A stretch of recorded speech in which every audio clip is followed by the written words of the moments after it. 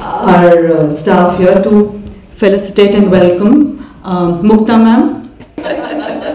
Anushka is now felicitating Mukta ma'am. It's heartening to see young girls working into this field. As judges, we must have an awareness, and I must confess that an awareness to us was brought by Dr. Rajesh. I still remember it was the year 2010-11 when he was first introduced to the Juvenile Justice Committee by Mrs. Meena Kabir. And all she said, get some place for him. And we did know, and just know, that yes, drug abuse is a big problem. But what was the magnitude, what the problem exactly is, how to tackle, we were as ignorant as any other person. So considering that there will be some person who can take care of the situation, we thought we'll find out a place. And you know, the first place, which was the Seva Kutir, it was, we had no other place available. So I went to Seva Kutir. It was an auditorium made, which was not in use, not in functional for the last 2 years.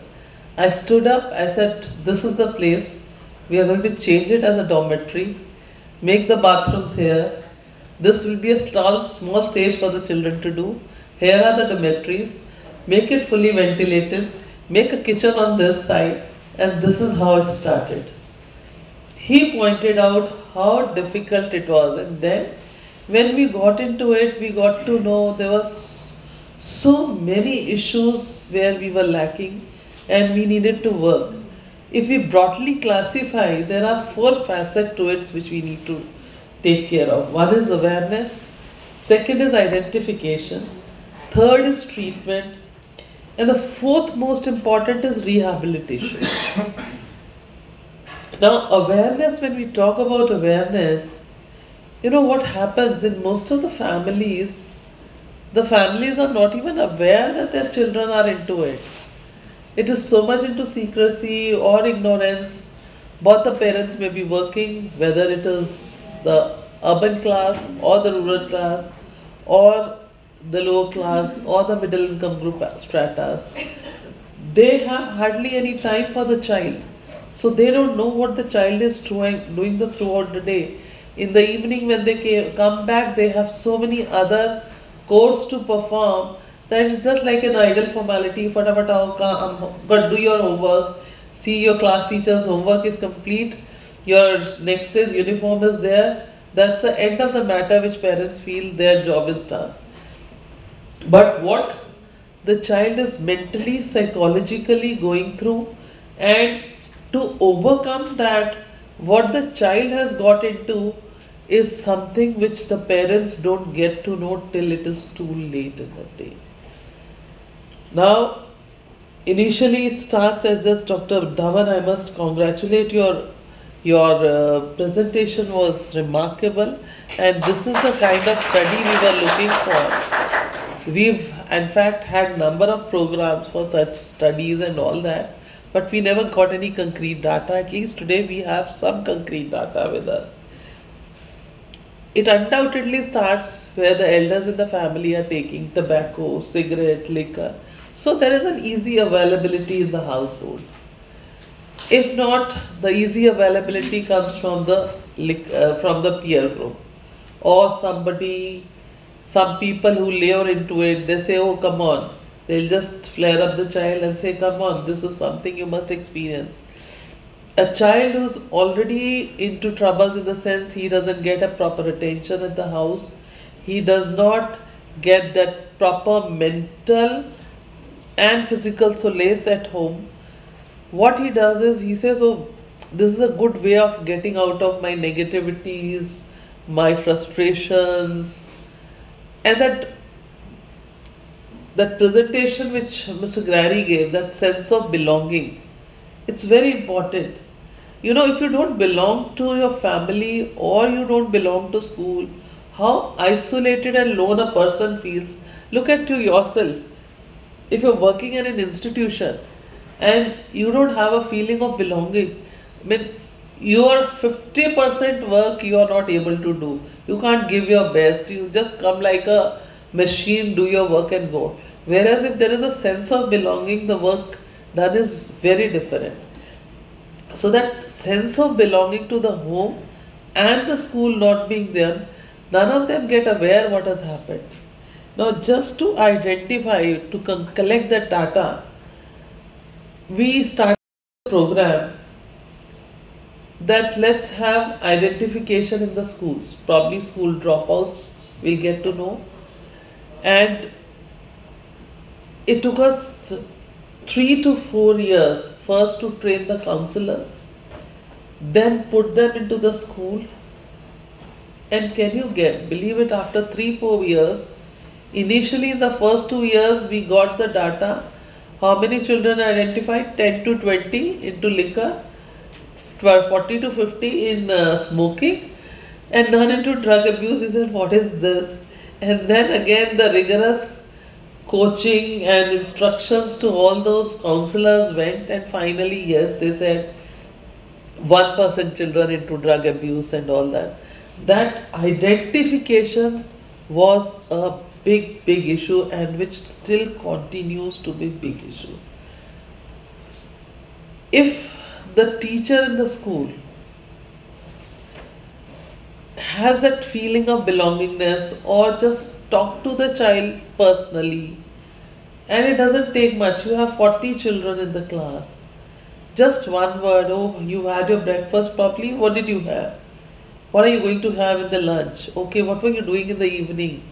Somewhere that feeling that the child can go and speak to someone will make all the more difference. At least, if not at home, the child knows there is somebody who's taking care of me, that when I go, the child, my problems will be heard. That is the main thing which we are lacking, and this is one reason why we can't identify. So,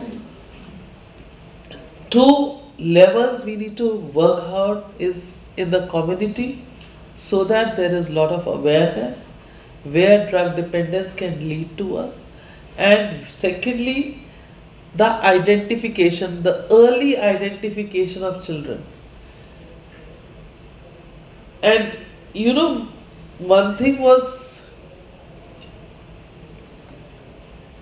Dr. Rajesh told us about all these problems.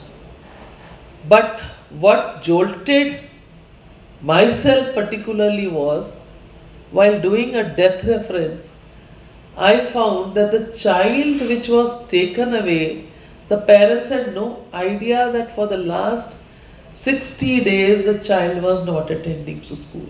So when we went into the matter deep, we found obviously the person who had killed it had actually enticed the child, and when the child would go to the school, he would take away the child. So instead of the child would go to that person, and slowly he put the child into that drug dependence to that extent that he ultimately died.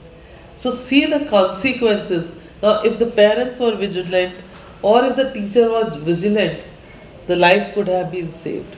So these are small little things which we need to work out.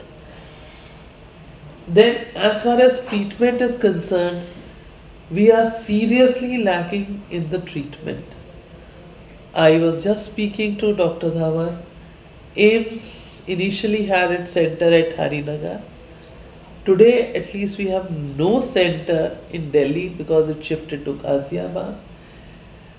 And mind you, we won't say that Ghaziabad doesn't need, but what we need is at least one such center in every district in the country.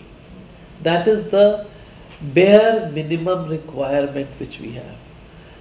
Because see, each district has number of populations. Unless and until you are able to treat the child at an early stage, it's very difficult to bring back the child into the society. The treatment, if it is far-flung, is always ineffective, because firstly the parents will not send over there, because they know because how will they go there, how will they monitor, what will happen to the child, he may not fall into worse situation.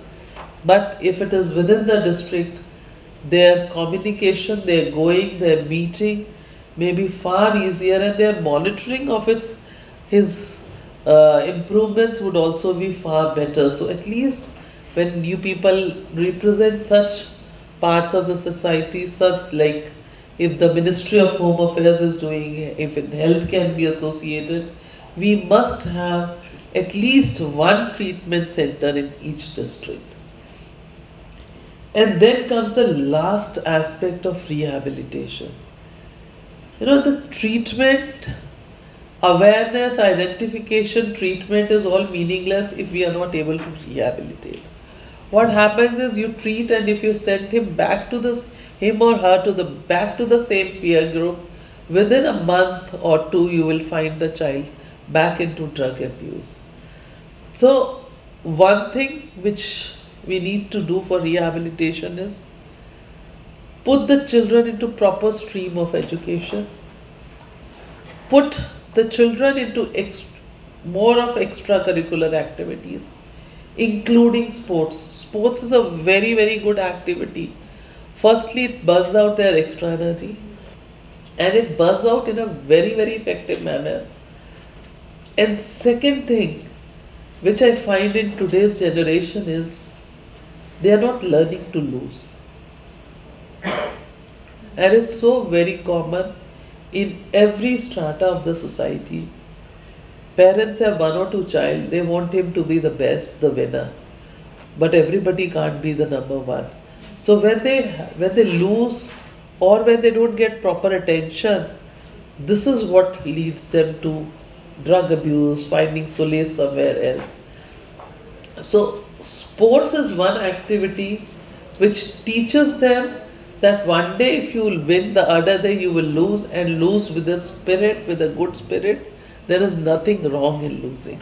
If you lose, you learn to work hard and come up.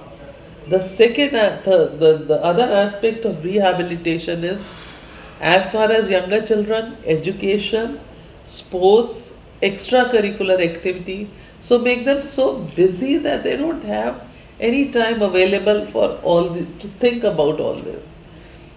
And for the ones who are cross the age of 16, I would, and I have as a matter of practice always suggested and also practiced that make them into meaningful vocation.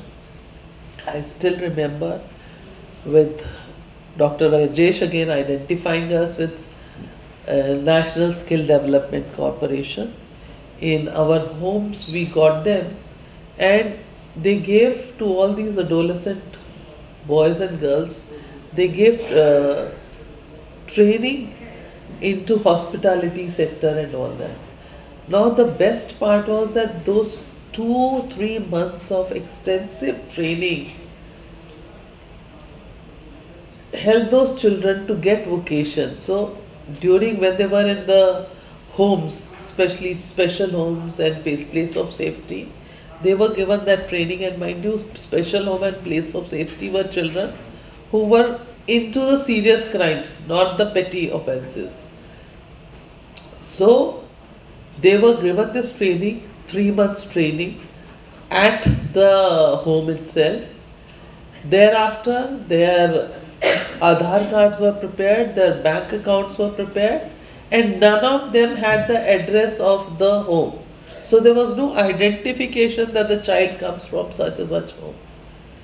And then with all other children, like there were placement melas organized. So these children were taken out to those placement melas instead of calling the hiring agencies to this place, so that they just don't get to know from where you are hiring. And the results were so encouraging. 70 to 80% children in the first shot got their employments, and the moment they were released in another 15 days, 1 month and all, they walked back into proper employments.